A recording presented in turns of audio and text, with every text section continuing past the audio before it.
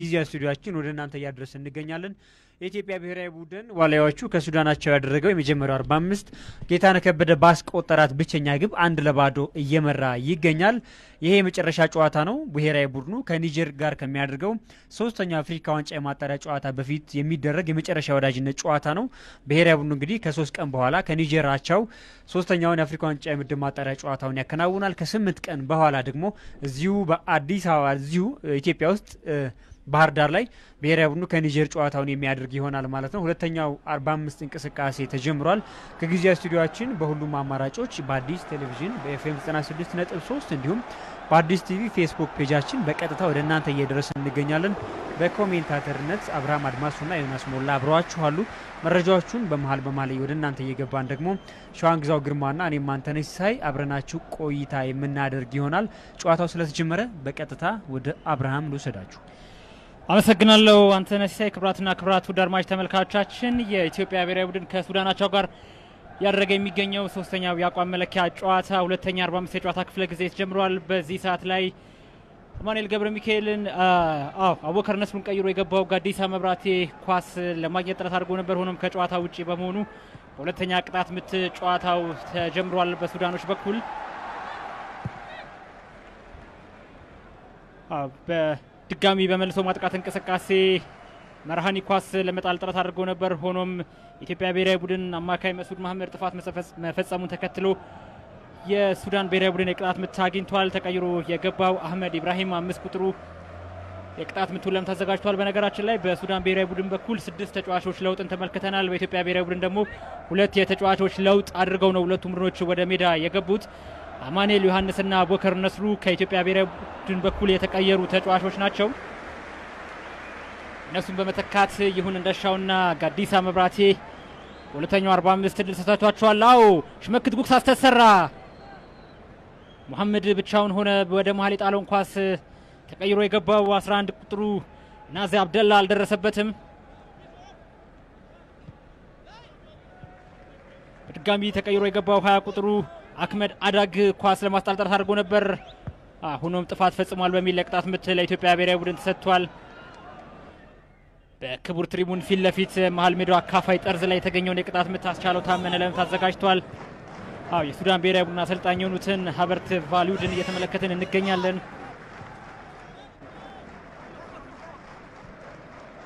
አስቻለው ታመነ ለጋዲሳ ለጌታነህ ከበደ ጌታነህ ኳስ ወደ ኋላ መልሶ ለያሬድ ባዬ ያሬድ ለሽመልስ ተቀይሮ ለገባው ይሁን እንዳሻው ኳስ ተነጠቀ። ሱዳኖች በመልሶ ማጥቃት እንቅስቃሴ ናስር ተቀይሮ ለገባው ለ11ዱ ናዚ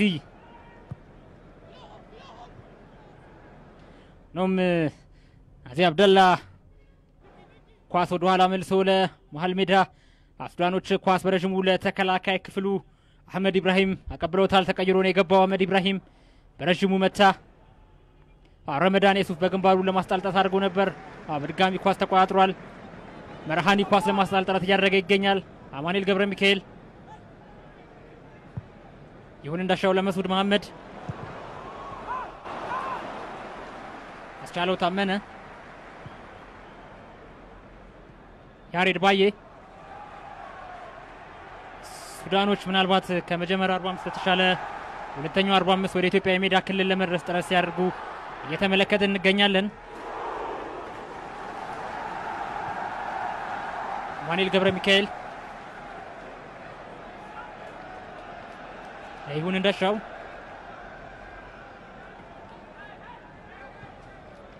ጌታነህ ከበደ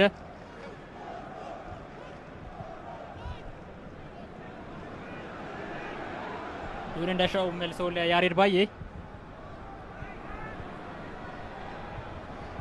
አብርሃም እንግዲህ ሁለተኛው 45 ከተጀመረ በጣም ጥቂት ደቂቃዎች ነው የሄዱት የሱዳን ብሔራዊ ቡድን ምናልባትም ከመጀመሪያው 45 ደቂቃ የተሻለ እንቅስቃሴ ወደፊትም ተጠግተው ለመጫወት ጥረት እያደረጉ ነው የሚገኙት በመጀመሪያው 45 በተለይ ሪስክ መውሰድ አይፈልጉም ነበር ይበልጥ በመከላከሉ ስራ ተጠምደው ነበር 45ቱን ደቂቃ የጨረሱትና ይህ ነው የሚባል እንደው አንድ ሙከራ ከኢላማውን የጠበቀ ኢላማውንም ያልጠበቀ ሙከራ ማድረግ አልቻሉምና ይሄ ትንሽ ለነሱ ጥሩ የሚባል አይደለም በቀጣይ ጋና ነው የሚገጥሙት አብዛኛው እንግዲህ ብሔራዊ ቡድኑን የሚወክሉ ተጫዋቾች እዚህ ነው የሚገኙትና ጋና በጣም ከባድ ብሔራዊ ቡድን ነው እንግዲህ በዛ ጨዋታ ካለው ወቅታዊ ብቃት አንፃር ሱዳን በጣም ትቸገራለች ተብሎ ነው የሚታሰበው የኢትዮጵያ ብሔራዊ ቡድን በአንጻሩ በሁለተኛው 45 አሁን መሃል ላይ ምናልባት ይሁን እንደሻው በባህሪ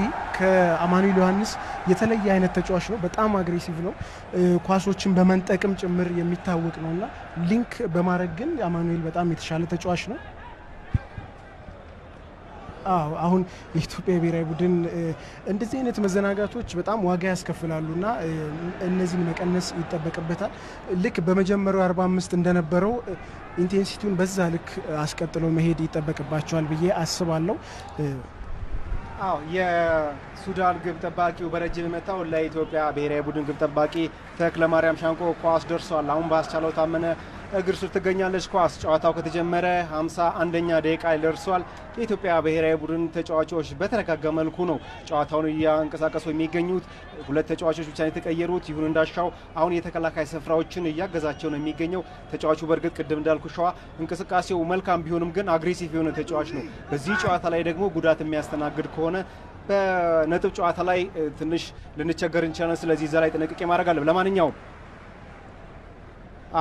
ኳስ በመንሱር እግር ስር ትገኛለች በቀኝ በኩል ነው መንሱር ከሽመክት ጋር አንድ ሁለት እየተቀባበለ ነው የሚገኘው ይሁን እንዳሻው በድጋሚ ኳስ አግኝቶ ነበረ ሽመልስ በቀለ ኳስ ተቀምጧል አሁን 10 ቁጥሩ መሐመድ አብዱራህም ኳስ ይዟል ብቻው ነበር ረጅም መታ አስገራሚ ጎል አስቆጠረ ረጅም ነው ቢያንስ ወደ 20 ሜትር በላይ ይሆናል ኳሱ ረጅም ኳስ ነው ግብ ጠባቂው ተክለማርያም ሻንቆ መውጣቱን ተከትሎ በረጅም የላከት ኳስ መረብ ላይ አርፋለች የኢትዮጵያ ብሔራዊ ቡድን በተረጋጋ መልኩ መጫወት አልቻለም ሽመልስ የተቀማው ኳስ ነበረ አሁን መረብ ላይ ማረፍ የቻለው እንደዚህ አይነት ጥንቃቄዎች በጣም የሚገርሙ ናቸው ግብ ጠባቂው ራሱ እዚህ ድረስ መጥቶ ተጫዋቾቻቸውን በተለይ መሐመድ አብዱራህሚን ግቡን ያስቆጠሩ ተጫዋቾችን ሲያበረታታው ነበር እውነት የኢትዮጵያ ብሔራዊ ቡድን ያው ሲጀምርና ሲጨርስ የሚያጠፋው ጥፋት አለ አሁን እንደምንመለከተው ሽመልስ ነው ኳሱን ከነሱ ሜዳ ነው ኳሱ የተጀመረው ረጅም ኳሱን አገኘው ከዛ አብዱራህማን በረጅም ኳሱን መታው በዚህ ወቅት በጣም የሚገርም ተጫዋች ነው ያው ግብ ጠባቂው ተክለማርያም ከነበረበት ፖዚሽን ወጣ ማለት ተከትሎ ግብ ጨዋታ ማንበብ አሁን ኳሱ ልክ የሱዳን 10 ቁጥሩ እግር ስር እንደገባ ተክለማርያም ሻንቆ ወደ ኋላ ተመልሶ ኳሱን ለማዳን ጥረት ማድረግ ነበረበትና እጅግ በጣም ተዘናክቷል ቅድምም ስናነሳ ነበር እንደዚህ አይነት ኳሶች መቆራረጥ ሲኖሮች በነገራችን ላይ በመጀመሪያው 45 ጫና ለመፍጠራቸው ነው እንጂ በዚህ መልኩ ጫና ፈጥረው ቢሆን ኖሮ የተሻለ የግብ ሙከራ ማድረግ የሚችሉበት አጋጣሚ ነበር ሱዳኖችና አሁን በሁለተኛው 45 እየተመለከትን ያለ ነው ይሄ ነው ሱዳኖች ጫና በፈጠሩ ቁጥር የኢትዮጵያ ብሔራዊ ቡድን ተጫዋቾች በዚህ መልኩ ስተቶችን እየሰሩ ነው የሚገኙትና ዋጋ በጣም ያስከፍለናል የበለጠ ጥንቃቄ በቀጣይ ደቂቃዎች ማድረግ ያለባቸው ይመስለኛል የኢትዮጵያ ብሔራዊ ቡድን እንግዲህ የመጀመሪያው አጋማሽ ላይ ጥሩ እንቅስቃሴ ቢያደርግ ሁለተኛው አጋማሽ ልክ እንደጀመረ ትንሽ የመዘናጋት ሁኔታን ተመልክተናል ከመሃል ሜዳ ኳሳቸውን እንግዲህ ተቀምጠው ነው መረብ ላይ ሊያርፍ የቻለው ለማንኛውም ተረጋግቶ መጫወት የተሻለ አማራጭ ነው አሁን ኳስ የሚገኘው ረመዳን የሱፍ ኳስ ጥሩ መርቶ ነበረ የሚገርም ነበረ ጌታነህ ከበደ ቆንጆ ኳስ አግኝቶ ነበረ መረብ ላይ ማረፍ ግን አልቻለም በእንደዚህ አይነት መልኩ እንቅስቃሴ የሚያደርጉ ጥሩ ነው ውበቱ አባተ ምክር እየሰጠን የሚገኘው የኢትዮጵያ ብሔራዊ ቡድን አሰልጣኝ አሁን ብሔራዊ ቡድኑ ከመራ ጀምሮ አንድ ጨዋታውን ማሸነፍ ይኖርበታል እስካሁን እንግዲህ እንደምንመለከተው ረመዳን ዩሱፍ ነበር ቆንጆ ኳስ ያቀበለው ከዛ ጌታነህ የሞከራት አጋጣሚ በጎን አልፋለች ለማንኛውም ጨዋታው ተጀምሯል የሱዳን ብሔራዊ ቡድን ረጅም የመጫወት ፍላጎት እያሳዩ ነው የሚገኙ ኳሶቹ ረጃጅሞች ናቸው የግድ አሸንፈው ለመውጣት ነው ስድስት ተጫዋቾችም አሰልጣኝ ሀበርት ቫሊድ ቀይሮ የገባው አሁን እንግዲህ የመጀመሪያው አጋማሽ ተጠናቆ ሁለተኛው አጋማሽ ላይ የተሻለ እንቅስቃሴ እያደረጉ ነው የሚገኘው ኳስ የሱዳን ብሔራዊ ቡድን ኳስ ወደ ውጭ አውጥቷል። የኢትዮጵያ ብሔራዊ ቡድን በመልስ ምት ሊጀምር ነው። እንግዲህ 55ኛው ደቂቃ ላይ ደርሷል። የኢትዮጵያ ብሔራዊ ቡድን ከሱዳን አቻዎቻቸው ጋር የሚያደርገው ወዳጅነት ጨዋታ አንድ አቻ በሆነ ውጤት እየቀጠለ ነው የሚገኘው። አሁን ኳስ መሃል ሜዳ ላይ ይገኛል። ይሁን እንዳሻው ኳስ ተቀብሏል። በርግጥ ረመዳን የሱፍ ጥፋት ሰርቷል በሚል የመሃል ዳኛ ኢንተርናሽናል ኢዲያ ታፈሰ ኳሱን አስቆመውታል። እንዲሁም የቢጫ ካርድ ለረመዳን የሱፍ አሳይተውታል። በርግጥ ጥፋቱ ሲሪየስ ጥፋት ነው። ከሜዳችን ውጪ ነበር። እንደዚህ አይነት ጥፋቶች ባይሆኑ መልካም ነው። እንደዚህ አይነት ልምድ መልመድ የለባቸውም ተከላካዮቻችን። ማንኛውም ተጫዋች ዲሲፕሊን የሆነ እንቅስቃሴ ማድረግ ይኖርባቸዋል። አሚር ካመል ኳሱን ሊጀምር ነው። በቀኝ በኩል ለሙሐመድ ኳሱን አቀብሎታል። ለማንኛውም ጨዋታው ቀጥሏል። በመሃል አካባቢ ነው የሚገኘው። ጌታነህ ወደ ኳስ እየተጠጋ ነው የሚገኘው። የሱዳን ብሔራዊ ቡድን የኮቺንግ ስታፍ ፊት ለፊት ይታዩናል። ለማንኛውም ረጅም ኳስ ተመታ። 11 ቁጥሩ ሙአዝ አብዱልከሪም ኳሱን ለማግኘት እየሮጠ ነው የሚገኘው። ኳሱ ወጥቷል። ኳሱን መቆጣጠር አልቻለም። ሽመክት ኳሱን ለማስጀመር መስመር ላይ ይገኛል። የኢትዮጵያ ብሔራዊ ቡድን ከመጀመሪያው አጋማሽ ይልቅ አሁን ላይ ትንሽ ያልተረጋጋ እንቅስቃሴ እያደረጉ ነው የሚገኙት። በእርግጥ አሰልጣኙ ምናልባት የደከመ ተጫዋች ካለም ቀይረው ይህን ነጥብ አስጠብቆ መውጣት ይኖርባቸዋል። የተሻለ እንቅስቃሴ እያሳዩ አይደለም። አሁን መንሱር ኳሱን አቀብሏል። ለሽመክት ወደ ኋላ መልሶታል። ሽመክት ረጅም መታ ይመስላል። ይህን ኳስ የሚቀበለው ጌታነህ ነበረ።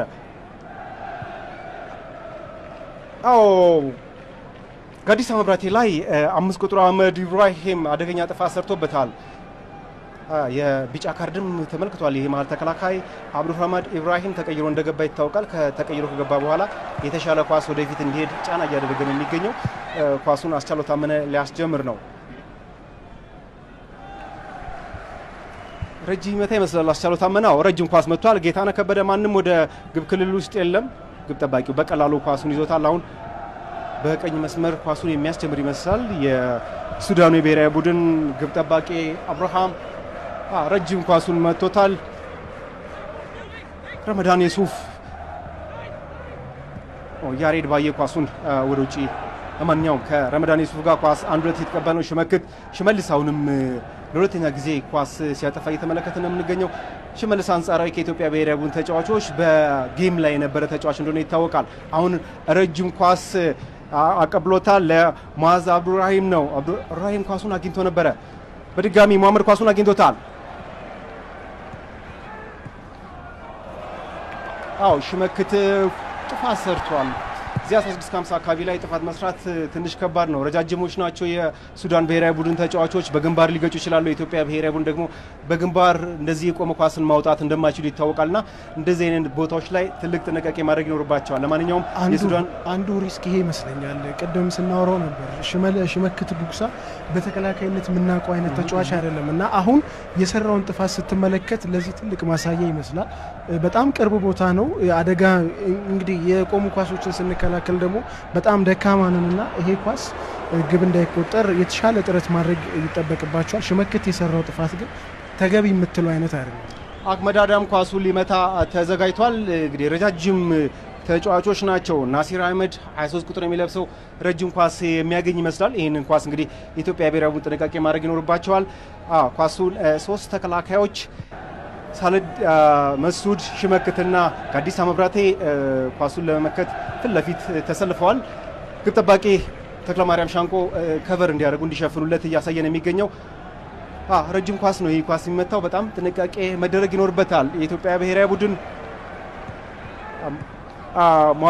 ሙሐመድ ኳሱን ሊያቀብል ነው። በእርግጥ አለመረጋጋት አለ። ዋና አሰልጣኝ ሊዲያ ጥንቃቄ እንድታደርጉ የሚል መልእክት ፊሽካውን አሰምተዋል። ግብ ጠባቂው ጥንቃቄ፣ ኳሱ ረጅም ኳስ ነበረ። በመሆኑም ጋዲሳ መብራቴ ኳሱን ብሎክ አድርጎታል ወይ መልሶት ወደ ውጪ ወጥቷል። ኳስ በመልስ ምት የሚቀጥል ይሆናል። የኢትዮጵያ ብሔራዊ ቡድን አሁን እስከ ሰከንድ ሃፍ እስከ 14 ደቂቃ ድረስ አሁን 58ኛ ደቂቃ ደርሷል። ለማንኛውም ኳስ አግኝቷል። አስገራሚ ኳስ ነው። የሱዳኑ አጥቂ ግሩም ኳስ አስቆጠረ። የኢትዮጵያ ብሔራዊ ቡድን አሁንም ጥንቃቄ ያደረገም ሙሐመድ አልሻሪድ ግቡን አስቆጥሮታል። ተከላካዩ የነበረው የነቃ እንቅስቃሴ አልነበረም። ያ ምናልባት የኢትዮጵያ ብሔራዊ ቡድን ምንጊዜም ጥንቃቄ ያለማድረጋቸው ግብ እንዲያስቆጥር ምክንያት ይሆናል። ተክለማርያም ሻንቆ ምንም ማድረግ አይችልም። ይሄ በነጻነት የሱዳኑ ተከላካይ ተቀይሮ የገባው ተከላካይ ነው ኳሱን ያስቆጠረው። ሁለት ለአንድ ሆኗል። 59ኛው ደቂቃ ላይ ሆኗል። የኢትዮጵያ ብሔራዊ ቡድን በሱዳን ብሔራዊ ቡድን ሁለት ለአንድ እየተመራ ነው የሚገኘው። ኳሱ ስትመለከት ሁለት ተጫዋቾች ነበረ ወደ አንደኛው አጥቂ ሄደው። በዚህ ወቅት ማንም ተጫዋች አብሮት አልነበረም። በጣም ያሳዝናል። ለማንኛውም የኢትዮጵያ ብሔራዊ ቡድን 60ኛ ደቂቃ ላይ እንገኛለን። ጨዋታው ተጀምሯል። አሁን ይሁን እንዳሻው ረጅም ኳስ አቀብሏል። ቢሆንም ረጃጅም ናቸው የሱዳን ተከላካዮች። መሱድ ኳስ አግኝቷል። ሽመልስ ኳስ በሽመልስ እግር ስር ይገኛል። ሽመልስ ጥሩ ሙከራ ነበር ያደረገው። ያሁን የተቆጠረብን ግብ ግን እንግዲህ ለኒጀሩ ጨዋታ በጣም ብዙ እንድናስብ የሚያደርግ አይነት ነው። አራት ተከላካዮች ነበሩ። እነዚህ አራት ተከላካዮች አንድ ተጫዋችን እንኳን ኳስ ማስጣል አልቻሉምና ኦርጋናይዜሽኑ ስትመለከት የተናበቡበት መንገድ ደግሞ የበለጠ ክፍተቱን የሚያጎላ አይነት ነው። በእንደዚህ አይነት መልኩ ነፃነት ሰጥተ ግብ እንዳይቆጠር መከላከል በጣም ከባድ ነውና ሱዳኖች በጣም የተለየ ሁለተኛ 45 እያሳለፉ ነው የሚገኙት። ያጨዋወት ቅርጻቸውንም በተሻለ መልኩ ቀይረውታል። 4-3-3 አሰላለፍ ነው እንግዲህ በሁለተኛው 45 ይዘው የገቡት። በነገራችን ላይ የኛ ብሔራዊ ቡድን ዋሊያዎቹ 4-1 አይነት ቅርጽ ያለው ይመስላል። ይሁን እንዳሻውን ከተከላካይ ፊት አድርጎ እንግዲህ ሌሎች አራት የአማካይ ስፍራ ተጫዋቾችን ከሱ ፊት አድርጎ ጌታነህ ከበደ ደግሞ በብቸኝነት የአጥቂ ስፍራውን እየመራ ነው የሚገኘውና ይሄ ያጨዋወት በዛምቢያው ጨዋታ ምን አይነት ውጤት እንዳመጣ አሰልጣኙ ተመልክቶታል። ያንን የመድገም ሀሳብ ያለ ይመስላል። በጨዋታው እንቅስቃሴ በተለይ በሁለተኛው 45 አሰልጣኙ ደስተኛ የሚሆን አይመስለኝም። የተወሰኑ ተጫዋቾችንም እንግዲህ ቀይሮ ለማስገባት ጥረት እያደረጉ ነው የሚገኙ። ሱዳኖች ግን በሁለተኛው 45 ፍጹም የተለየ እንቅስቃሴ ነው እያደረጉ የሚገኙ። ሰባተኛ ተጫዋቾችን ለመቀየርም እያዘጋጁ ነው የሚገኘው የኢትዮጵያ ብሔራዊ ቡድን 3 ተጫዋቾችን ለመቀየር። ለማንኛውም ኳስ በሽመልስ እግር ይገኛል። ኳስ አንድ ሁለት ሲቀባበሉ ኳሱ በትክክለኛ ለመሆኑን ተከትሎ ወደ ውጭ እየወጣባቸው ነው የሚገኙ። ትንሽ ያለ መናበብ ይታያል። ታፈሰ ሰለሞን ወደ ሜዳ የሚገባ ተጫዋች ነው። ከዛ ውጪ ደግሞ እየሰጋጀ የሚገኘው የቅዱስ ጊዮርጊስን ዘንድሮ የተቀላቀለው ከናን ማርክና አለ። ሱሌማን ሰሚድ ሱሌማን ያዳማው ተጫዋች ወደ ሜዳ ሊገባ እየተዘጋጁ ያሉ ተጫዋች ነው። እነኚህ 3 ተጫዋቾች መግባት ምናልባት ለብሔራዊ ቡድናችን አንድ ነገር ይፈጥራል ተብሎ ይገመታል። የኢትዮጵያ ብሔራዊ ቡድን ኳስን በተከላካይ ስፍራ የሚገኙ ተጫዋቾች አስቻለው ታመነ ከያሬድ ባዬ ተቀብሏል። ሽመክት የሚሰጥ ይመስላል። ያሬድ ባዬ አስቻለው ታመነ ለጌታነህ ሰጥቷል። ጌታነህ ኳስ መሀል ላይ ይዟል። እንግዲህ ያሬድ ባዬ እንደዚህ አይነት ኳሶችን በአግባቡ ክሮስ የሚያደርግ ከሆነ ምናልባት የሚጠቀም ይሆናል። አሁንም ኳስ እየተቆራረጠ ነው የሚገኘው።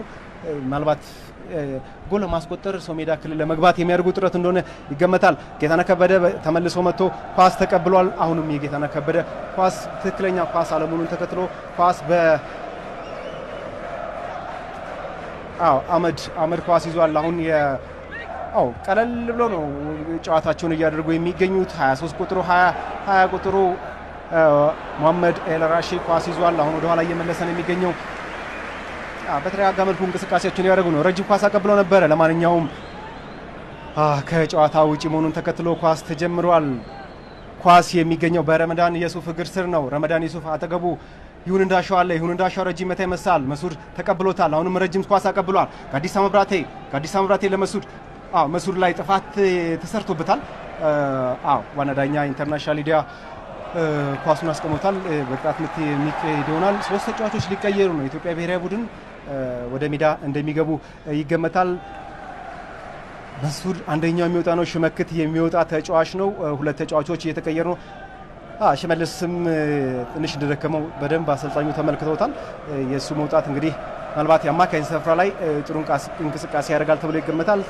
ታፈሰ ሰለሞን አለ። ከናን ማርክነህ አማካኙ ላይ የተሻለ እንቅስቃሴ ያደርጋሉ ተብሎ ይገመታል። ክቡራትና ክቡራት ውድ አድማጭ ተመልካቾቻችን የኢትዮጵያ ብሔራዊ ቡድን ከሱዳን አቻው ጋር ያደረገው የሚገኘው 3ኛው የአቋም መለኪያ ጨዋታ ከጀመረ 63 ያህል ደቂቃዎች ተቆጥረዋል። የሱዳን ብሔራዊ ቡድን በሁለተኛው 45 እንግዲህ ባስቆጠራቸው 2 ግቦች ይህንን ጨዋታ 2-1 መምራት ጀምሯል። የኢትዮጵያ ብሔራዊ ቡድን በሁለተኛው 45 የሱዳንን የመልሶ ማጥቃት እንቅስቃሴ ወይም ደግሞ የፕሬሲንግ አጫወት እንግዲህ መቋቋም ሳይችል ቀርቶ ወይም ደግሞ በሰራቸው የትኩረት ማነስ የመከላከል ስህተቶች 2 ግቦችን አስተናግዷል። የመጀመሪያው ግብ እንደተመለከትነው እንግዲህ ሽመልስ የተነጠቀውን ኳስ ነው በተከላካዮቹ እንደዚሁም ደግሞ በግብ ጠባቂው ተክለማርያም ሻንቆ አለመናበብ በተፈጠረው ክፍተትን የተመለከተው እንግዲህ ሙሐመድ አብዱራህማን ከረጅም ርቀት ግብ አስቆጥሯል። ሁለተኛውን ግብ ደግሞ እንደዚሁ ተቀይሮ የገባው 15 ቁጥሩ አታሂር እንግዲህ ከመልስ ውርወራ የተሻገረውን ኳስ ነው በጥሩ መልኩ እንግዲህ ኳሱን ተቋጥሮ ኳስና መረብን ማገናኘት የቻለው። በይሳት ቀደም ሲል ሸዋ ስታነሱት እንደነበረው እንግዲህ አራት የኢትዮጵያ ብሔራዊ ቡድን ተጫዋቾች በ16 ከ50 ውስጥ ከዚህ ተጫዋች ጋር ይገኙ ነበር። ነገር ግን አራቱንም ተከላካዮች ከጨዋታ እንቅስቃሴ ውጭ ወይም ደግሞ ለሱ በሚመች መልኩ ተጫዋቾቹን የሸወደበት መንገድ የተጫዋቹን ኳሊቲ ወይም ደግሞ ብቃት ሊያሳይ የሚችል ነው። ከዛ ባለፈ የኢትዮጵያ ብሔራዊ ቡድን አሁን ላይ እንግዲህ የተጫዋቾች ለውጥ አድርጓል። በተሻለ መልኩ ወደ ማጥቃት እንቅስቃሴ አዘንብለው የሚጫወቱትን ታፈሰ ሰለሞንና ከናን ማርከነን አስገብቷል። ሁለቱ ተጫዋቾች ለኢትዮጵያ ብሔራዊ ቡድን ምን ይጨምሩለታል የሚለውን አብረን የምንመለከት ይሆናል። እንደዚሁም ትክክለኛ የመስመር ተከላካዩ ነው ሱሌማን ሰሚድ በቀሩት 25 እና 30 ያህል ደቂቃዎች እንግዲህ ምን ያሳያል የሚለውንም አብረን የምናየው ነው የሚሆነው። አሁን የኢትዮጵያ ብሔራዊ ቡድን በሁለተኛው የሜዳ ክፍል በሱዳን ሁለተኛ የሜዳ ክፍል ላይ የቅጣት ምት አግኝቷል። ታፈሰ ሰለሞንና አስቻለው ታመነ ቅጣት ምቱን ለመምታት ተዘጋጅተዋል። ሁለት የሱዳን ተጫዋቾች እንግዲህ አጥር ሰርተዋል። አስቻለው ታመነ በቀጥታ የመታው ኳስ ወደ ውጭ ወጥቷል። ተቀይሮ የገባው ግብ ጠባቂው አክረም ኤልሃዲ ሳሊም ነው እየተመለከትን የምንገኘው። ኳሱን በቀላሉ ወደ ውጭ የሚወጣ ኳስ ነው አስቻለው ታመነ የመታው። የሱዳን ብሔራዊ ቡድን የተጫዋቾች ለውጥ ካደረገ በኋላ እንግዲህ የጨዋታና የሜዳ የተጫዋቾች አጠቃቀም ቅርጽ ለውጥ ማድረጉ ነው በሁለተኛው 45 የተጫወተ የሚገኘው። ይሁንደሻው ለታፈሰ ሰለሞን ጌታነህ ከበደ ከጨዋታ ውጪ ሆኗል። ምናልባትም ሸዋ የሱዳን ብሔራዊ ቡድን በሁለተኛው 45 የጨዋታ ክፍለ ጊዜ 4-1 የሚመስል አጫዋት ይዞ ገብቷል። ሙሐመድ አብዱራህማንን አሁንም ብቸኛ አጥቂ አድርገው ነገር ግን በሁለት የመስመር አጥቂዎች አጠገብ ደግሞ ሁለት ቀጥተኛ አማካዮችን 6 ቁጥሩን እንደዚሁ እየተመለከተን እንገኛለን። አሁን ተቀይሮ የገባውን ተጫዋች ጨምሮ ማለት ነው ሙሐመድ አኪታን እንደዚሁም ሌላኛው ተቀይሮ የገባው 15 ቁጥሩ ግብ ያስቆጠረው አታሂርን እየተመለከተን ነውና ከመጀመሪያው 45 በተሻለ የማጥቃት ሚና ያላቸው ተጫዋቾችን በሁለተኛው 45 አሰልጣኙ እየተጠቀሙ እንደሆነ በሱዳን የጨዋታ እንቅስቃሴ እየተመለከተን እንገኛለን። የኢትዮጵያ ብሔራዊ ቡድን አሁንም ከመጀመሪያው 45 በተሻለ መልኩ በሁለተኛው የሱዳን የሜዳ ክፍል ላይ ለመገኘት ጥረት እያደረገ ይገኛል። ነገር ግን የሚያገኛቸው ኳሶች ውጤታማ አይደሉም። አሁንም ኳስ በመልሶ ማጥቃት እንቅስቃሴ ተክለማርያም ሻንቆ ቀድሞ ኳስ በግንባሩ ገጨ ለያሬድ ባዬ። የተረጋጋበት መንገድ በጣም ደስ ይላል ተክለማርያም። ምክንያቱም ብዙ ጊዜ ግብ ጠባቂዎች እንደዚህ አይነት ኳስ ላይ እንግዲህ በጣም በድንጋጤ የማይሆን አይነት ውሳኔዎችን ሲወስኑ እንመለከታለን። አዲስ መብራቴ ኳስ በግንባሩ ገጨ ሱሌማን ሰሚድ ጥሩ ኳስ ሱሌማን ለጌታነህ ለታፈሰ ሰለሞን ይሁን እንደሻው 18 ቁጥሩ ካሉዋል መርሃኒ ኳስ አውጥቷል። የማዕዘን ምት ለኢትዮጵያ ብሔራዊ ቡድን ተሰጥቷል። በሚስማር ተራ በኩል የተገኘውን የማዕዘን ምት ለመምታት አማኑኤል ገብረ ሚካኤል ተዘጋጅቷል።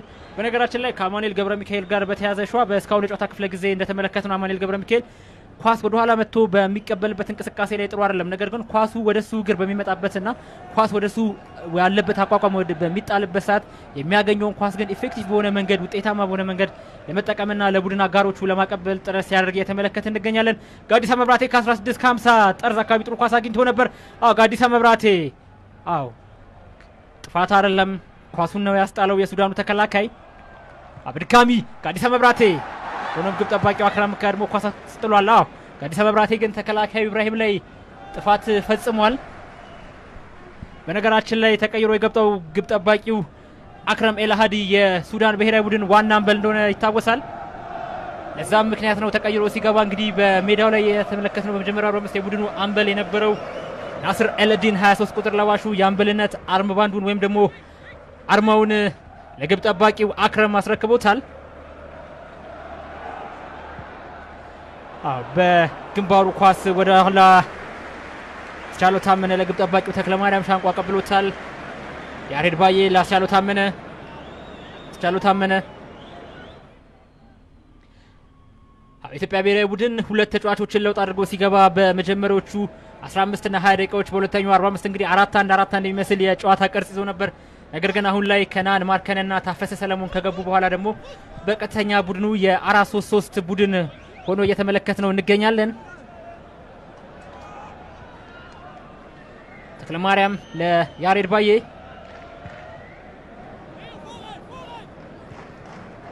ያሬድ ባዬ ኳስ በረጅሙ ለመምታት ተዘጋጅቷል። አውስ በረጅሙ የመታውን ኳስ መርሃኒ ኳስ አቋረጠ። ቀይሮ የገባው ተሃሪ ኳስ አቋርጧል። ሁለት ቁጥሩ አቡ አግል አብደላ ለ20 ቁጥሩ አህመድ አደግ ኳስ መቋጠር አልቻለም። ኳስ ወደ ውጭ ወጥቷል። የመልስ ውርወራ ለኢትዮጵያ ብሔራዊ ቡድን ሱሌማን ሰሚድ የመልስ ውርወራውን ለመወርወር ተዘጋጅቷል። የተጋጣሚ ብሔራዊ ቡድናችን በተቀመጡበት ወይም ደግሞ አሰልጣኙ በቆሙበት ቴክኒካል ኤሪያ አካባቢ የተገኘውን የመልስ ውርወራ ወርውሮት ነበር። ይሁን እንዳሻው ኳስ በረጅሙ መታ። ሆኖም ኳስ በቀጥታ ወደ ውጭ ወጥቷል። በካታንጋ በኩል ወደ ሚስማር ተራ አቅራቢያ ኳስ በቀጥታ ወደ ውጭ ወጥቷል። 8 ቁጥሩ አልቲ ከልል ተቀይሮ ለመግባት ከአሰልጣኙ ምክር እየተቀበለ እየተመለከትነው እንገኛለን። የመልስ ውርወራውን መርሃኒ ለመወርወር ተዘጋጅቷል። በካታንጋ በኩል ሲወረወረውን ኳስ መጀመሪያውን ግብ ያስቆጠረው መሐመድ አብዱራህማን ሆኖም ያሬድ ባዬ ኳሱን ለማስጣል ጥረት በሚያደርግበት ሰዓት ጥፋት ፈጽሟል በሚል ኢንተርናሽናል ዋና ዳኛ ሊዲያ ታፈሰ የቅጣት ምት ለኢትዮጵያ ብሔራዊ ቡድን ሰጥተዋል። የኢትዮጵያ ብሔራዊ ቡድን በሁለተኛው 45 የተወሰኑ ለውጦችንም ቢያደርግ አሰልጣኙ ውበቱ አባተ ያን ያህል በተለይ በመጀመሪያው 45 የተመለከትነው ያቺ ብልጭ ብላ የታየችዋን ነገር መድገም አልቻሉምና ብዙ ክፍተቶችን እያየንበት ነው። ምናልባት የሱዳን ብሔራዊ ቡድን አሁን ሁለተኛው 45 ላይ እንዳሳዩ አይነት እንቅስቃሴ በመጀመሪያው 45 ጠብቀን ነበር። ምናልባት ያንን አይተም ቢሆን ኖሮ በመጀመሪያው 45ም ሊቸገር እንደሚችል የተወሰኑ ምልክቶችን እያየው ይመስለኛል በግሌና እንዳልከው ብሔራዊ ቡድኑ በተለይ የሱዳን በጣም ቅርጻቸውን ይቀያይራሉ። 4-3-3 ይመስላል እንዳልከው ቅድም አንተም 4-1-4-1 አይነት ቅርጽ ይዛሉ። ኳስ ሲነጠቁ ደግሞ የበለጠ ጥቅጥቅ ብለው ይሄ መደራጀቱን ተናበው ከተደራጁ በአሁኑ የጨዋታ እንቅስቃሴ እንኳን ምን እንደምንመለከተው 5-4-1 ሆኖ ነው የጨዋታ እንቅስቃሴውን የተከላካይ ክፍተቱን በጣም አጥብበው ነው እየተከላከሉ የሚገኙት። በዛ መንገድ በሚጫወቱበት ወቅት ደግሞ የኢትዮጵያ ብሔራዊ ቡድን በጣም እየተቸገረ ስፔሶችን ክፍተቶችን ማግኘት እየተቸገሩ ነው የሚገኙትና እንደዚህ አይነት ክፍተቶችን ለመፍጠር ይመስላል ጌታነህ ከበደ በጣም በጥልቀት ይመጣል። ነገር ግን የሱ በጥልቀት መምጣት አንዳንዴ የሱዳን ብሔራዊ ቡድን ተከላካዮች ወደፊት የማይመጡ ከሆነ ክፍተት አታገኝምና የሚባክናል። የጌታነህ ከበደ ወደ ፊት መጥቶ ኳስ ለመቀበል ጥረት ማድረግ ያባክነዋል። ጋዲሳም ሱሌማን ሰሚር ጥሩ ኳስ 16-53 አማኑኤል ገብረ ሚካኤል ኳስ ለመቋጠር ጥረት አድርጎ ነበር። ኳሱ ረዝሞበታል። በድጋሚ ጋዲሳ መብራቴ ጌታነህ ከበደ ኳስ አመለጠው። ከናን ማርከን ኢትዮጵያ ብሔራዊ ቡድን በጣም ጥሩ አጋጣሚ ነበር ያገኘው በዚህ የጨዋታ እንቅስቃሴ። በድጋሚ አማኑኤል ገብረ ሚካኤል ሆኖም የዕለቱ ዋና ዳኛ ኢንተርናሽናል ዋና ዳኛ ሊዲያ ታፈሰ ተጫዋች መጎዳቱን ተከትሎ ጨዋታው እንዲቋረጥ ውሳኔ ሰጥቷል። በጣም ጥሩ አጋጣሚ ነበር። እንደዚህ አይነት አጋጣሚዎችን ማግባት መጠቀም ይኖርብናልና ኳሱን ለምን እንዳልመቱት ግራ ነው የሚያጋባው። ከናን ማርከን በጣም ጥሩ ኳስ ነበር ያገኘው። በጣም በሚመቸው የግራ እግሩ ኳሱን መምታት በሚችልበት ጋዲሳም እንደዚሁም መጀመሪያ ከዚህ ጨዋታ እንቅስቃሴ አስቀድሞ ደግሞ አማኑኤል ገብረ ሚካኤል ከሱሌማን በቀጥታ ያገኘውን ኳስ እንግዲህ ከሸዋ እንደምናስታውሰው ከዛምቢያ ጋር በነበረው ጨዋታ በተጫዋቾቻችን ላይ ስናነሳ የነበረው ክፍተት ነበር። በተለይም የሚጣሉ ኳሶች ላይ የመጀመሪያ ኳስ ኮንትሮል የሚያደርጉበት ወይም ደግሞ ፈርስት ተችን ወደ ራስ ዊን የምታደርግበት መንገድ ላይ እንግዲህ በተደጋጋሚ ክፍተቶችን እየተመለከትን ነበር። አሁን አማኑኤልና ጋዲሳ ላይ የተመለከትነው የዚህ አይነት ክፍተቶችን ነው። ኳሱ በጣም በተረጋጋ በቀላሉ መንገድ ነበር ኳሱን መቋጠር የሚችሉበት እድል አግኝተው ነበር። ሱዳኖች በመጀመሪያ ያስቆጠሩትን ግብ ነው አሁን በምስል ሂሳብ በድጋሚ የተመለከትን የምንገኘው። በጣም የበሰለ አይነት የአጥቂ አጫወት ነው የተጫወተው አብዱራህማን። በጣም አስደናቂ ሁለቱንም ተከላካዮች አስቻለው ታመነም ያሬድ ባዬንም ወደ ግራው የሜዳ ክፍል እንዲያዘነብሉ አድርጓቸው ነው እንግዲህ ቀኙን የሜዳ ክፍል ለራሱ በሚመቸው ተፈጥሯዊ እግሩ ኳሱን ለመምታት ነፃ ያደረገበት መንገድ እጅግ ያስደንቃል። ይህ ተጫዋች በመጀመሪያ 45ም ምናልባት ከሱዳን ብሔራዊ ቡድን ተጫዋቾች የተሻለ እንቅስቃሴ አድርጓል ብለህ ልታወራለት የምትችል ተከላካዮችንም በተለይ በሁለተኛው 45 በጣም እያስቸገረ ሞቢሊቲ ይሄ እንቅስቃሴው አንድ ቦታ አርፎ የሚቀመጥ አይነት ተጫዋች አይደለምና በጣም ጥሩ ተጫዋች ነው። በሰዓት ሱዳኖች የመልስ ውርወራ አግኝተዋል። በካታንጋ በኩል በረጅሙ ተቀይሮ ለገባው ናዛ ነበር። ሆኖም ኳሱን አልደረሰበትም። አህመድ አዳግ 20 ቁጥሩ ጋዲሳ መብራቴ ሱሌማን ሰሚድ የመልስ ውርወራውን ለመወርወር ተዘጋጅቷል። ይሁን እንደሻው ኳስ ወደ ኋላ አስቻለው ታመነ ለያሬድ ኢትዮጵያ ብሔራዊ ቡድን ምናልባትም ሸዋ በስካውን የጨዋታ ክፍለ ጊዜ በአጠቃላይ ጨዋታው ሲጠናቀቅ ምናልባት ካልተቀየሩ አስቻለው ታመነና ያሬድ ባዬ ከሁሉም የኢትዮጵያ ብሔራዊ ቡድን ተጫዋቾች በጣም ብዙ ኳስ የነኩ ወይም ብዙ ቅብብል ያደረጉ ተጫዋቾች ሁለቱ ሊሆኑ ይችላሉ። አው የሱዳኑ ተጫዋች ራሱ ነው ጥፋቱን የፈጸመው፣ ሆኖም ጉዳት ያስተናገደውም ራሱ ነው። ታፈሰ ሰለሞን ላይ ነው 6 ቁጥሩ ተቀይሮ የገባው መሐመድ አኪታ ጥፋት የፈጸመው ራሱ ነው። አደገኛ ጨዋታ ነው የገባው፣ ሆኖም ራሱ ነው ጉዳት አስተናግጃለሁ ብሎ ወደቀው። የማስጠንቀቂያ ካርድ አስመልክቷል የዕለቱ ዋና ዳኛ ኢንተርናሽናል ዋና ዳኛ ሊዲያ ታፈሰ።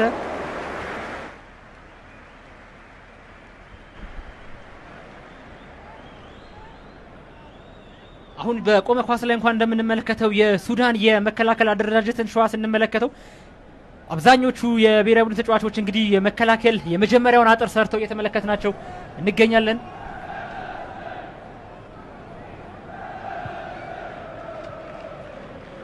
አስቻለው ታመነ ለሱሌማን ሰሚድ ያሻማው ኳስ ለት ቁጥሩ አብደላ በግንባሩ ገጭቶ ወጣ። አማኑኤል ገብረ ሚካኤል ኳስ ነጥቋል።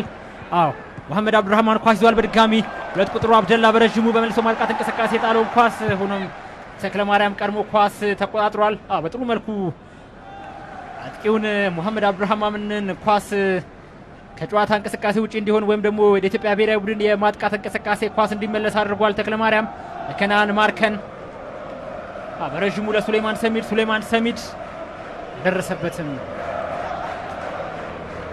የኢትዮጵያ ብሔራዊ ቡድን ተጣባቂ ወንበር ላይ የሚገኙ ተጫዋቾችን እየተመለከትን እንገኛለን። በብሔራዊ ቡድኑ የመጨረሻው ረድፍ ላይ ከሚገኙት ሁለት ተጫዋቾች መካከል እንግዲህ በዛው ጨዋታ በጉዳት ከቡድኑ ውጭ የሆኑትን የፋሲል ከነሞቹን ሙጂብ ቃሲምና ፍራፌል ዳኛቸውን እየተመለከትን እንገኛለን። በሰዓት የመጀመሪያውን ግብ ያስቆጠረው መሐመድ አብዱራህማን ተቀይሮ ወጥቶ ሰይፈዲን ማሊክ ተቀይሮ ገብቷል በሱዳን ብሔራዊ ቡድን በኩል። ድጋሚ የመልስ ውርወራ ለኢትዮጵያ ብሔራዊ ቡድን ሱሌማን ሰሚድ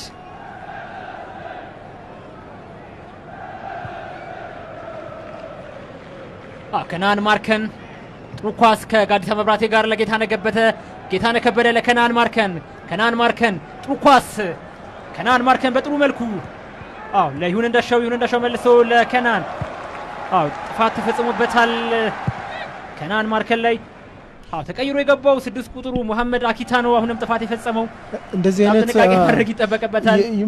በጣም ጥሩ የሚባል ቦታ ነው እንግዲህ ቅጣት ምቶችን እያገኘን የምንገኘው፣ ግን የምንጠቀምበት መንገድ በጣም ደካማ ነው። ቅድም ስንል እንደነበረው የቆሙ ኳሶችን እንዴት መጠቀም እንዳለብን ምናልባት መሰረታዊ ስራዎች መሰራት ካለባቸው በአንድ ወቅት እዚህ ይለኛል አሰልጣኝ አብርሃም መብራቱ የቆሙ ኳሶች መከላከል ከሃ መጀመር እንዳለብን ገብቶኛል እስከ ማለት የደረሰበት ጊዜ ነበርና ብዙ አይነት ችግሮች አሉብን። መከላከሉን ብቻ ሳይሆን ኳስም ስናገኝ ደግሞ የቆሙ ኳሶችን የምንጠቀምበት መንገድ በጣም ደካማ ነው። ይህንን በትልቁ ማሻሻል አለብን። ከባው ቡጣቆ በኋላ ኢትዮጵያ ብሔራዊ ቡድን እንግዲህ ይሄ ነው የሚባል ትክክለኛ የቅጣት ምት መቺ ተጫዋች እየተመለከትን አይደለም የምንገኘው። ላለፉት በርካታ ዓመታት ኢትዮጵያ ብሔራዊ ቡድን ያገለገለው የቅዱስ ጊዮርጊስ አበባው ቡጣቆ በኢትዮጵያ ሀገር ኳስ እንግዲህ ከቅጣት ምት በተሻለ ግቦችን በማስቆጠርና አሲስቶችን በማድረግ ይታወቃል። ከዛ በመቀጠል ምናልባት አዳነ ግርማን እንዲሁም ደግሞ ሳላዲን ሰይድን ልናነሳ እንችላለን። አሁን ባለው የኢትዮጵያ ብሔራዊ ቡድን ግን በርካታ ተጫዋቾች ቅጣት ምቶችን ቢመቱም ግን ውጤታማ የሚሆኑበትን እድል እየተመለከትን አይደለም።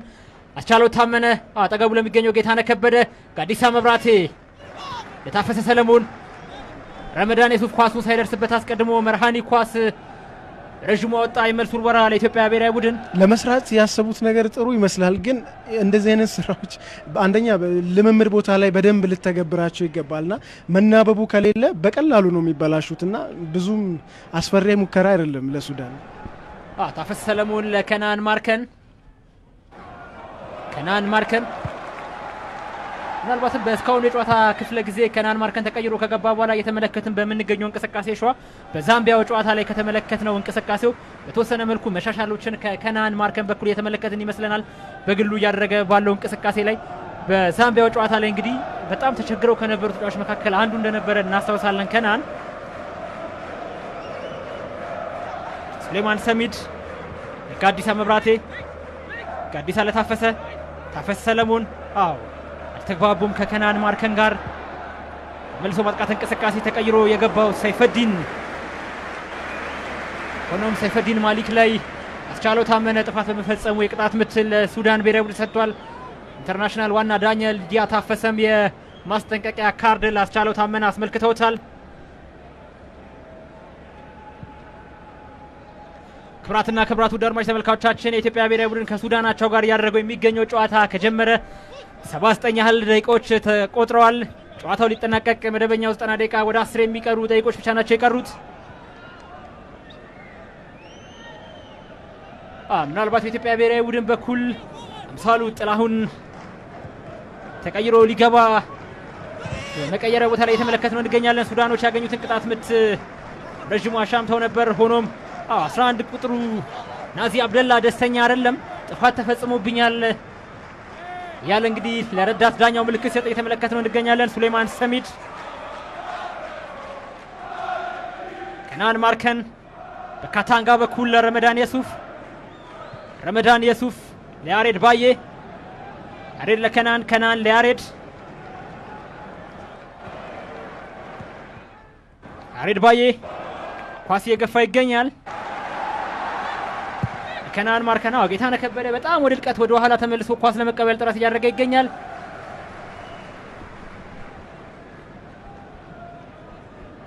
ሰይፈዲን አልተናበቡም የሱዳን አጥቂዎች ሰይፈዲንና 6 ቁጥሩ መሐመድ አኪታ የጌታነህ ከበደ እዚህ መሀል ሜዳ ድረስ መጥቶ ኳስ ለመቀበል ጥረት ማድረግ ፊት መስመር ላይ ያለውን ክፍተት የበለጠ ያጎለዋል እንጂ እኔ ብሔራዊ ቡድኑ ተጠቃሚ እየሆነ አይደለም የሚገኘውና ምናልባት ወይ ጫና እየተፈጠረባቸው አይደለም ኳስ ለመቀበል ሲል ነው ወደ በጥልቀት ኳስ ነጥቆታል። ያሬድ ባዬን ሰይፈዲን አክመል ኳሱን አስረዘመው። ተቀይሮ ለገባው ሁለተኛውን ግብ አስቆጠረው። ለታሂር ያቀበለው ኳስ ረዝሞ ግብ ጠባቂው ተክለማርያም ሻንቆ ተቆጣጠረው እንጂ ያሬድ ባዬን በጥሩ መልኩ ነበር ሰይፈዲን ማሊክ ኳሱን የነጠቀው። የኢትዮጵያ ብሔራዊ ቡድን በጣም ብዙ ጊዜ ከሚቸገርባቸው ደቂቃዎች የመጨረሻዎቹ 10 እና 15 ደቂቃዎች እንደሆኑ በተደጋጋሚ ተመልክተናል። በመከላከልም ሆነ በማጥቃት እንቅስቃሴ ውስጥ በጣም ከፍተኛ የትኩረት ማነስ ውስጥ የኢትዮጵያ ብሔራዊ ቡድን ብዙ ጊዜ ሲገባ እንመለከታለን። በመጨረሻዎቹ የጨዋታ ደቂቃዎች አብርሃም ይሁን እንዳሻው በታሰበው ልክ ለተከላካዮቹ ሽፋን እየሰጣቸው አይደለም የሚገኘውና በጣም ተጋላጭ ናቸው። ያሁኑን እንግዲህ ሙከራ ማሳያ ማድረግ ትችላል። ጥሩ ኳስ ታፈሰ ሰለሞን ሱሌማን ሰሚድ የማዕዘን ምት ሆኗል። ጥሩ ኳስ ነው ታፈሰ ሰለሞን ከአጥቂዎች ከሱዳን ተከላካዮች ጀርባ የጣለው ኳስ በጣም አስደናቂ ነበር። በኢትዮጵያ ብሔራዊ ቡድን በኩል ረመዳን የሱፍ ተቀይሮ እየወጣ ይገኛል። አምሳሉ ጥላሁን ሳኛ ተቀይሮ እየገባ ይገኛል። የፋሲል ከነማው የግራ መስመር ተመላላሽ ተጫዋች ኢትዮጵያ ብሔራዊ ቡድን የተገኘውን የማዕዘን ምት ከአዲስ አበባ መብራቴና ታፈሰ ሰለሞን በአንድ ሁለት ቅብል ጀምረውታል። ሱሌማን ሰሚዳው ኳስ መስመር አልፏል። መልስ ውርወራ ለሱዳን ብሔራዊ ቡድን ተሰጥቷል።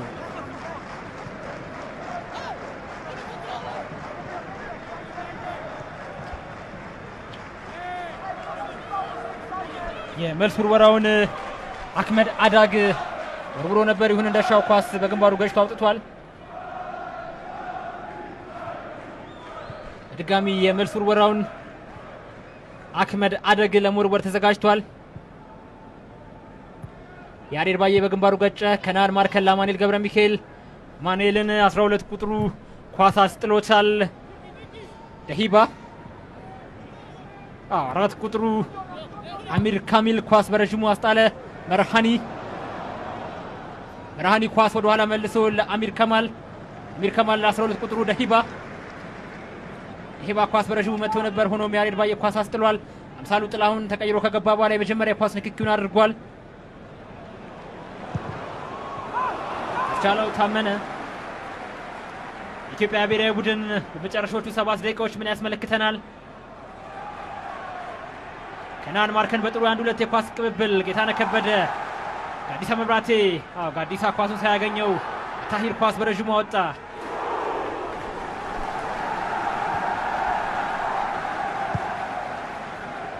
ድጋሚ አምሳሉ ጥላሁን ኳስ ይዟል በካታንጋ በኩል አማኑኤል ገብረ ሚካኤል ጋዲሳ ለአማኑኤል ለታፈሰ ሰለሞን ለአማኑኤል ገብረ ሚካኤል ጌታነህ ከበደ ሆኖም 11 ቁጥሩ ናዚ አብደላ ኳስ በረጅሙ አወጣ አስቻለው ታመነ መልሶ ኳስ ተቋጥሯል ጌታነህ ከበደ በድጋሚ ኳስ ይዟል ለታፈሰ ሰለሞን ታፈሰ ለሱሌማን ሰሚድ በዚህ ሰዓት የሱዳን ብሔራዊ ቡድን ተጫዋቾች እንግዲህ በመከላከል ላይ ይገኛሉ ሱሌማን ሰሚድ ጥሩ ኳስ አግኝቷል ሆኖም ናዚ አብደላ ኳስ ገጨ በድጋሚ ሱሌማን ሰሚድ ኳሱን አግኝቶት ወደ ግብ ልኮት ነበር ሆኖም ኳስ ወደ ውጪ ወጥቷል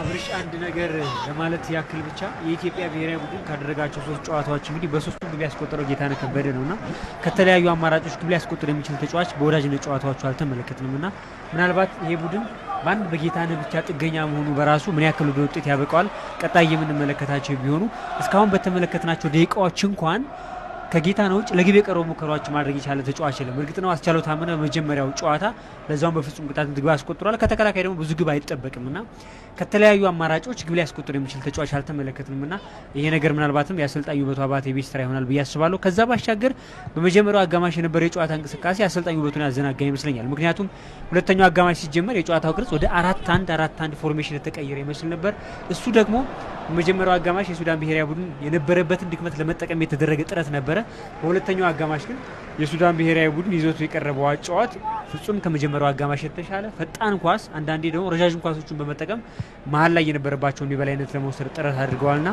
አሁንም የኢትዮጵያ ብሔራዊ ቡድን በኩል ቅርጽ የማጣት ጉዳይ የቅንጅት ችግሮችን በይበልጥ እየተመለከትን ያለን ይመስለኛል አንተ ምናልባት ከሰከንድ ሃፍ ላይ አሰልጣኝ ሁበርት ቬልድ የሰሩት ትልቅ ስራ አለ 6 ተጫዋቾችን ቀይረው ወደ ሜዳ ካስገቡ በኋላ ከመጀመሪያ የጨዋታ ይልቅ የሁለተኛው እንቅስቃሴ ወደ ተቃራኒ ክልል የሚሄዱበት አጋጣሚ ተፈጥሮ እንዲሁም ግብ ለማስቆጠር ይችላል ስለዚህ ከእንደዚህ አይነት ክስተቶች ደግሞ የኛም አሰልጣኝ ተምሮ የተሻለ እንቅስቃሴ ማድረግ ይኖርበታል አሁን ባለው ሁኔታ የመጀመሪያው 45 ሲጠናቀቅ የተሻለ እንቅስቃሴ ያድርጉ ነበር ሁለተኛው አጋማሽ ላይ የነበራቸው እንቅስቃሴ የሱዳን ጠንካራነት የኢትዮጵያ ብሔራዊ ቡድን ነጥብ እንዲጥል ወይ ደግሞ ግብ እንዲቆጠርበት ምክንያት ሆኗል ለማንኛውም ጨዋታ እየቀጠለ ነው የሚገኘው ጌታነህ ከበደ ፓስ ለማግኘት ጥረት አድርጎ ነበር አስቻለው ታመናውን እየታገለ ነው የሚገኘው አስቻለው ታመነ ቀደም ሲል ፋውል መስራቱ ይታወቃል ማሊክ ላይ ቀደም ጥፋት ሰርቶ ቢጫ ካርድ አይቷል አጥቂ የአልመሪክ አጥቂ ነው ለብሔራዊ ቡድኑ 16 ጨዋታዎችን አድርጓል 6 ግቦችን እንዳስቆጠረ ይታወቃል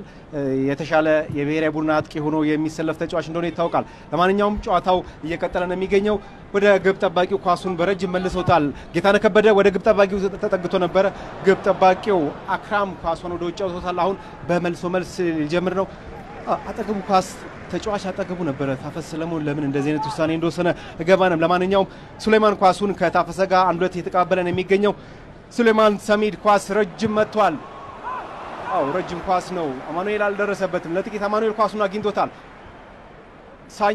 ሳኛና አማኑኤል አንድ ሁለት እየተጫወቱ ነው ከናን ማርክነህ ሁለተኛው አጋማሽ ከገባ በኋላ የተወሰነ እንቅስቃሴው ማራኪ እንቅስቃሴ ያደረገን የሚገኘው የተጫዋች ለብሔራዊ ቡድን ቋሚ ተሰላፊ ሆኗል ተብሎ ይገመታል ለማንኛውም ኳስ አግኝቶ ነበር የሚገርም ጎል አስቆጠረ አማኑኤል ሁለተኛውን አቻ የሚያደርገው ኳስ በግንባሩ በመግጨት መረብ ላይ ያሳርፏል የሚገርም ኳስ ነው አማኑኤል ያገባው ኳስ ታፈሰ ነበር በረጅሙ ክሮስ ያደረገለት በግንባሩ ገጭቶ ከመረብ ላይ ያሳርፋል ይሄ ለብሔራዊ ቡድን አሰልጣኝ ውበቱ አባተ በጣም ያጨበጨበለት ነው የሚገኘው ሁለታቻ ሆኖ መውጣትም ትልቅ ነገር ነው በመጀመሪያ ከዚህ በፊት መጨረሻ ላይ ግብ ሲቆጠርብን ነበር ምናቃ አሁን ደግሞ በመጨረሻዎቹ ደቂቃ ግብ ማስቆጠር መቻል በራሱ አንድ የሞራል ስንቅ ይሆናልና ትልቅ አጋጣሚ ነው በትክክል ይሄ በደንብ ኢላማውን የጠበቀ አይነት ኳስ ነው ታፈሰ ሰለሞን የሰጠውና በጣም ደስ የሚል ክሮስ ነው ከምንም በላይ ደግሞ አማኑኤል ገብረ ሚካኤል ደግሞ የተጠቀመበት መንገድ በጣም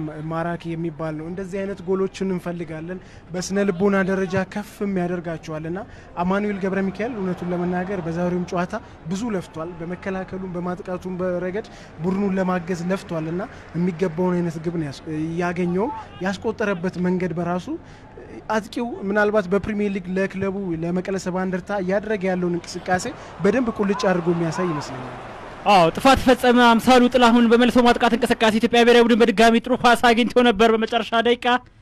በነገራችን ላይ ሸዋ ቀደም ሲል እንዳነሳው አማኑኤል ገብረ ሚካኤል ግቡን ያስቆጠረበት መንገድ እንግዲህ በሁለቱ የሱዳን ተከላካዮች መሃል ነው ኳሱን በግንባሩ መቅጨት የቻለው። በመልሶ ማጥቃት እንቅስቃሴ በድጋሚ ሱዳኖች ኳስ አግኝተዋል። ተክለ ማርያም ቀድሞ ኳስ ተቆጣጠረ። ናዚ አብደላ ኳሱን ሳያገኘው በፊት ከሰይፈዲን ከሚል የተሻገረለትን ኳስ ይሁን እንደሻው ኢትዮጵያ ብሔራዊ ቡድን አሁን በመጨረሻዎቹ ደቂቃዎች በማጥቃት እንቅስቃሴ ላይ ይገኛል። ታፈሰ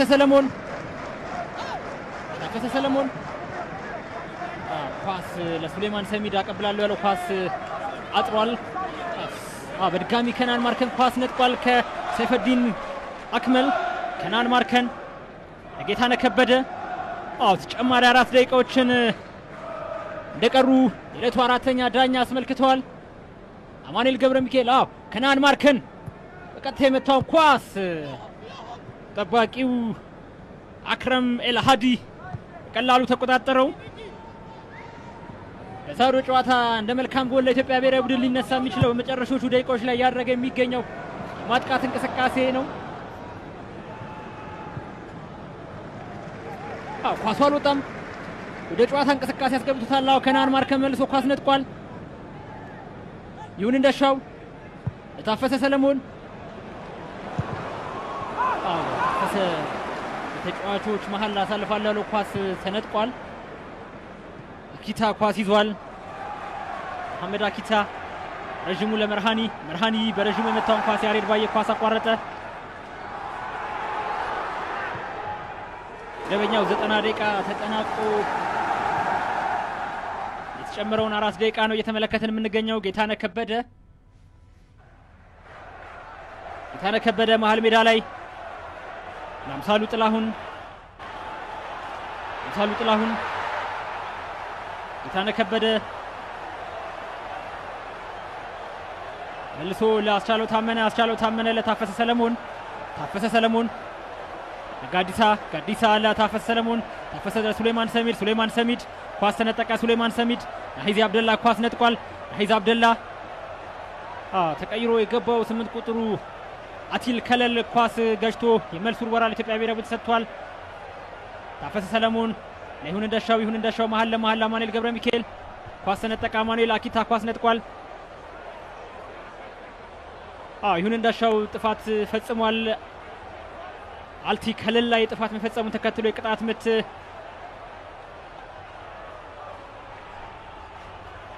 ለአቲል ከለል የማስጠንቀቂያ ካርድ ሰጥተውታል። የዕለቱ ዋና ዳኛ ኢንተርናሽናል ዋና ዳኛ ልጅ ታፈሰ ኳስ የመልስ ውርወራ በሚወረወርበት ሰዓት ላይ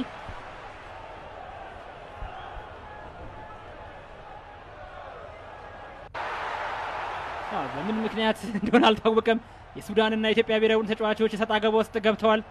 ጋዲሳ መብራቴ ከ20 ቁጥሩ አክመድ አደግ ጋር ነው ሰጣ ገባ ውስጥ የገባው።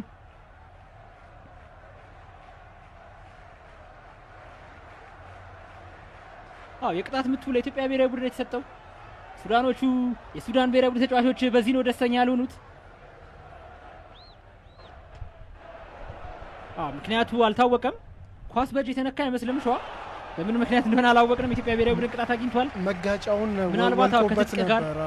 ወልቆበት እንዲያስተካክል ኢንተርናሽናል ዳኛ ሊዲያ ታፈሰ ነግራው ነበር። ፍቃደኛ ባለመሆኑ ነው ቅጣት ምትም እንዲሁ የቢጫ ካርድ የማስጠንቀቂያ ካርድም የተመለከተ። በድጋሚ የቅጣት ምት ለሱዳን ብሔራዊ ቡድን ተሰጥቷል። አሁን ላይ ረጅሙ የተገኘውን የቅጣት ምት ሰይፈዲን አክመል ኳስ ተቆጣጠረ። በጥሩ መልኩ ኳሱን አቀብሎታል። መልሶ ሰይፈዲን አክመል ኳስ ተቆጣጥሯል። 16 ጠርዝ ላይ ለናዚ አብደላ ከቲል ከለል ኳስ መልሶ አኪታ ለ12 ቁጥሩ ደሂባ ኳስ አቀብሎታል። ደሂባ በረጅሙ የመታውን ኳስ ሱሌማን ሰሚድ ተቆጣጠረ። ጥፋት ፈጽሟል። ታፈሰ ሰለሞን አክመድ አደግ ላይ ነው፣ ከኋላ መጥቶ ነው ጥፋቱን የፈጸመው። የቅጣት ምት ለሱዳን ብሔራዊ ቡድን ሰጥቷል። የኢትዮጵያ ብሔራዊ ቡድን ምናልባትም ከ3 የአቋም መለኪያ ጨዋታዎቹ የመጀመሪያ ነጥብ ለማግኘት እንግዲህ አንድ ደቂቃ ብቻ ነው የቀረው። የተገኘውን የቅጣት ምት በረዥሙ አሻሙ ሱዳኖች። ሆኖም አምሳሉ ጥላውን ሳኛ ኳስ በረዥሙ ወጣ። መልስ ውርወራ ለሱዳን ብሔራዊ ቡድን ተሰጥቷል በካታንጋ በኩል። ጨዋታው ተጠናቋል። የዕለቱ ዋና ዳኛ ኢንተርናሽናል ዋና ዳኛ ዲያታፈሰም ጨዋታው መጠናቀቁን በፊሽካቸው አብስረዋል። አሰልጣኙ ውበቱ አባተን እየተመለከትን እንገኛለን። በውጤቱ ፍጹም ደስተኛ ሆነም አይመስልም። ዋና አሰልጣኙ ውበቱ አባተ ደስተኛ ይሆናል ተብሎ አይጠበቅም። ምክንያቱም ብሔራዊ ቡድኑ ካደረጋቸው 3 የወዳጅነት ጨዋታዎች 3 ነጥብ ማሳካት አልቻለም። መልካም ጎን ሆኖ ሊነሳ የሚችለው በዛሬው ጨዋታ ኢትዮጵያ ብሔራዊ ቡድን ከመምራት ወደ መመራት ከመመራት ደግሞ ወደ ነጥብ መጋራት መጥቷል። በመጨረሻ ደቂቃዎች የነበሩበትን የትኩረት ማጣት ክፍተቶች ለመቅረፍ በዛሬው ጨዋታ ላይ በመጨረሻዎቹ ደቂቃዎች ግብ አስቆጥሮ ነጥብ ተጋርቶ ለመውጣት ጥረት አድርጓል። በጥሩ የጨዋታ እንቅስቃሴም የተገኘ ኳስ ነው አማኑኤል ገብረ ሚካኤል ግብ ማስቆጠር የቻለው። የኢትዮጵያ ብሔራዊ ቡድን ከሱዳን አቻው ጋር ያደረገው ጨዋታ 2 አቻ በሆነ ውጤት ተጠናቋል። ሸዋ አጠቃላይ የመጨረሻዎቹ ደቂቃዎች እና አጠቃላይ የሁለተኛው 45 የጨዋታ እንቅስቃሴ ምን እንደሚመስል የተወሰኑ ነጥቦችን እናንሳ። ከውጤት አንፃር ስታነሳ ነበር አብርሽ። ያው 3 የወዳጅነት ጨዋታ ወይም የአቋም መለኪያ ጨዋታ መመቻቸቱ በራሱ በጣም ትልቅ ነገር ይመስለኛል። ለአሰልጣኙ ውበቱ አባተ ምንም ጥርጥር የለውም በዚህ ደስተኛ ይሆናል ብዬ አስባለሁና ውጤቱ ቢቻል ቢያሸንፉ የበለጠ በራስ መተማመናቸውን ከፍ ያደርግላቸዋል።